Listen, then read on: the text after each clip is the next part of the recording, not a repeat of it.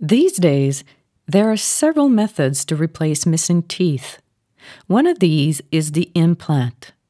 For denture wearers, it is more advantageous in terms of stability and comfort to resort to implants. There are multiple advantages to having a dental prosthesis fixed on an implant. A denture anchored in the bone increases the mastication force. Moreover, the implants prevent the surrounding bone from resorbing, thus safeguarding the stability of the situation. The opposite phenomenon occurs with a toothless patient, since there is a loss of bone stimulation.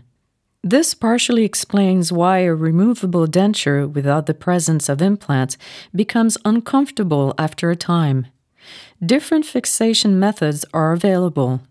In the category of removable dentures, we have a prosthesis affixed to a ball abutment overdenture. This works like snap fasteners. This option is usually less expensive, but may be less durable in the long term. There is also the possibility of having a prosthesis fixed in a permanent way. Only the dentist can remove it when necessary. Its upkeep becomes more difficult since it must be done directly in the mouth. The installation is done with screws that go right through the prosthesis, thus bolting it to the implant. The holes left by the screws are hidden with a sealing material that leaves a visible trace, thus diminishing the aesthetic quality of the prosthesis. Other possibilities exist.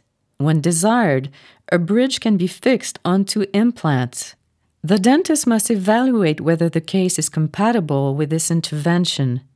Implants have been used for over 20 years. Their solidity and durability have been proven. Do not hesitate to ask qualified staff the necessary questions.